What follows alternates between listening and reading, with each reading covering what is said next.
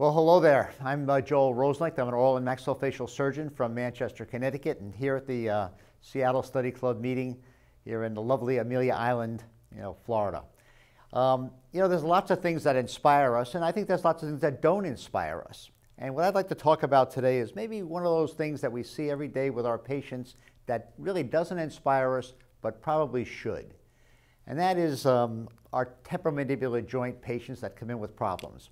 Temporomandibular joint patients oftentimes are very difficult for us to treat. And there's a number of reasons why we don't like to treat these kinds of patients. But I think we should, because dentists are the primary person to take care of patients' temporomandibular joint problems. So why don't we like to take care of these patients? Well, number one, a lot of times the diagnosis of these patients can be very difficult. But that really shouldn't be the case. Patients sometimes are very difficult to manage. They have pain, they have fear, they have associated issues that cause some of the temporomandibular joint problems. So that's an issue to deal with. Treatment modalities can vary tremendously with the different philosophies of the dentists and the practices that they're in. And also many times these are very demanding patients that take up a lot of your time, and often the financial compensation really isn't adequate for the amount of time and effort that you put into these patients. That being the case, to kind of make this a simple kind of a presentation in this short period of time that we have, I just want to distinguish two areas of temporomandibular joint dysfunction.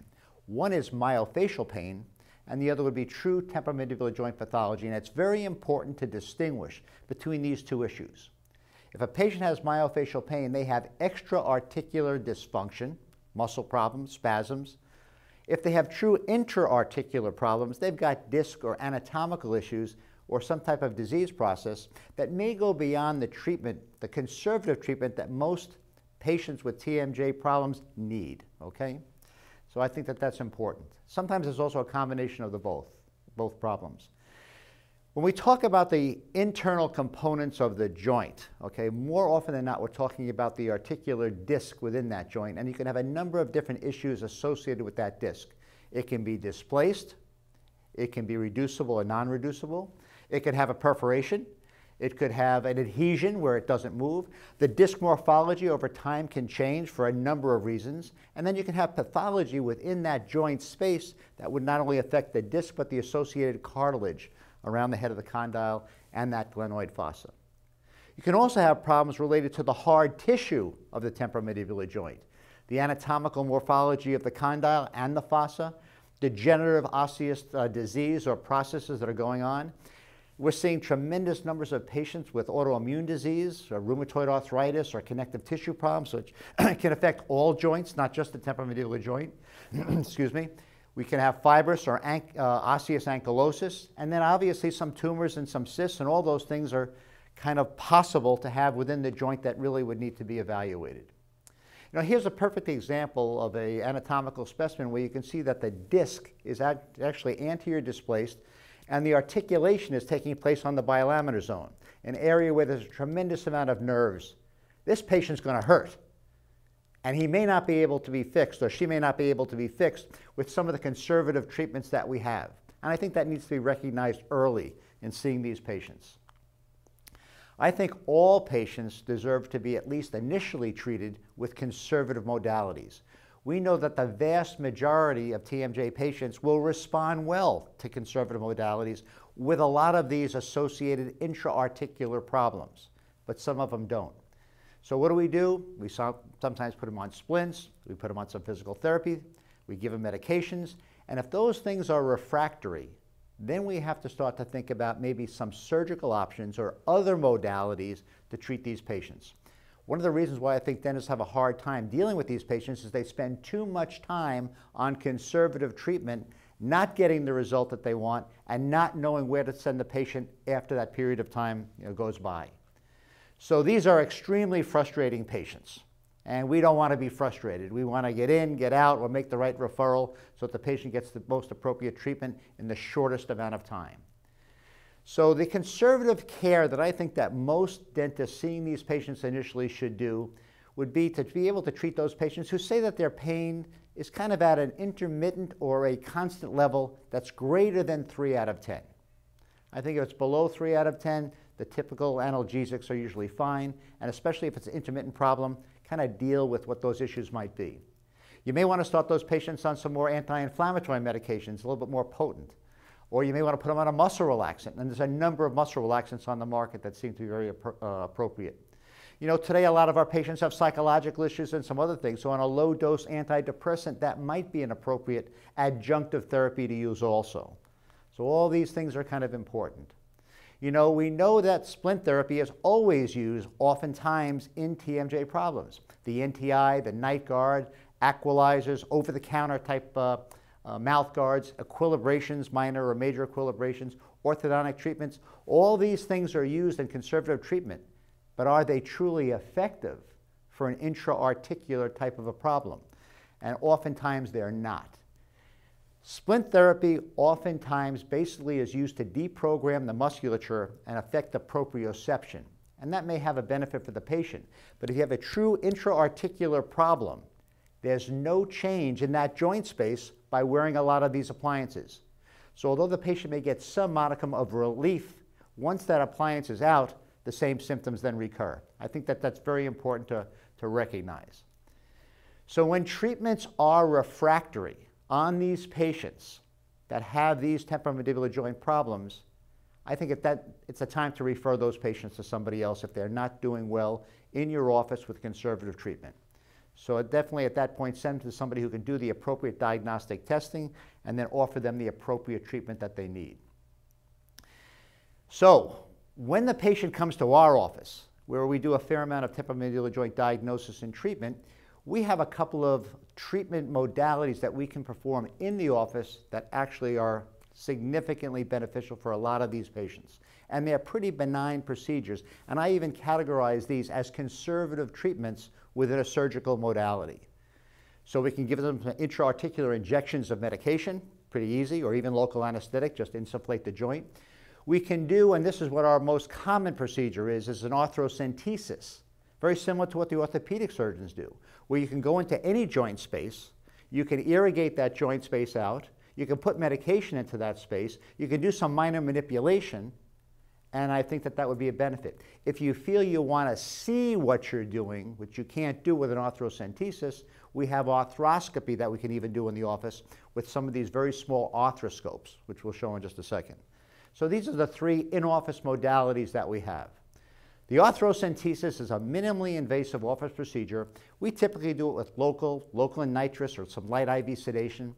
And the purpose of this procedure is to alter the joint space, to wipe out or to flush out any of the contaminants that might be in there or the fragments of material that may have been broken down. It insufflates the joint, so it changes the anatomy of the joint. We can use medications, a variety of different medications, and even some therapeutic adjuncts such as stem cells or PRP, as well as a Hyligand, which is a lubricant type material, or steroid within that joint space to help initiate some reparative or regeneration of that joint. And then we can also vigorously manipulate that patient because they're anesthetized, even though they're awake, so that we can start to break up any adhesions that they might have also. I have a rule, and I'm not quite sure if it's my rule or it's a rule that I've just learned over the time, and that is with temporomandibular joint problems, about 60% of the time, regardless of what we do, we see some benefit to those patients. 20% of the time, they're the same, no better, no worse. And then 20% of those patients need further treatment. So I always prefer to start with conservative treatment, the arthrocentesis, and then see if they need anything that's going to be more substantial. The arthrocentesis is a really nice procedure that sometimes maybe the general dentists aren't that familiar with. So let me kind of briefly show you what's involved. We basically use a 2-lumen trocar, kind of like a Y type of a very probe needle with 2 lumens in it. And what we're able to do is after we prepare the patient, local anesthetic into the joint, and a procedure that only takes between 10 and 30 minutes, that's what we basically tell these patients that we're going to be doing for them. So here's our tray setup. You can see we've got some irrigants that we're going to be using. We've got some medications that we're going to be placing into the joint. We've got a marking pencil so we can mark the patient. Kidney basin to capture some of the outflow and the irrigants that we're going to be putting into the joint. Sometimes we can even do some diagnostic studies of that irrigant to see if there's any other issues going on with those patients. And this is our basic tray setup. So here we have a patient just already anesthetized with some light IV sedation and some local anesthesia. And we're going to kind of show the procedure, as we're doing it in the office. And what we're doing now is we're taking that Y arthrocentesis trocar, placing it into the superior joint space, and we're kind of going back and forth, trying to break up any adhesions, open up that superior joint space. And once we feel we're in a good, comfortable position, then we're going to start to inject some of the fluid through that inflow catheter into the joint space. It comes out of an outflow catheter, and here you can see all the material coming out of the joint that we're flushing through there. If you could see this a little bit closer up, you'll see that there's fragmentations that automatically are kind of coming out because oftentimes there is some breakdown and there is some degeneration within that joint. We like to do about 200 to 300 cc's of fluid to really flush out that joint, get rid of any chemical mediators. Once we have that flushed out, then we simply take the medications that we feel we want to apply into the joint, and in this case it's just going to be some steroid initially. And my protocol at this point is to inject about 1 cc of steroid into the joint and let it sit for about 5 minutes. This allows some of the anti-inflammatory effects to take place without any prolonged damage that might affect the joint after this first arthrocentesis procedure. After we've injected the material into the joint, then simply all we do is flush that material out, and then we'll put in any other definitive materials that we would want to put into the joint space itself. And at the end of the procedure, what we do is we now have the patient open and close their mouth. We try to really extend their range of motion as much as we can, because it's important at this point to make sure that they've got good function that's different than the function that they had before we started. So measurements are always taken. So this is basically a first conservative surgical type procedure done in the office that we feel gives patients tremendous amount of relief and gives us a good diagnostic indication of how they're going to do in the future. If we feel the need to look in the joint and do arthroscopy, we do the exact same procedure, but in this particular case, we have an instrument that allows us to look through a camera into the joint. This is the on-point arthroscopic instrument, and here you can see it's got a video display on it so we can actually see in real time exactly what's going on in the joint.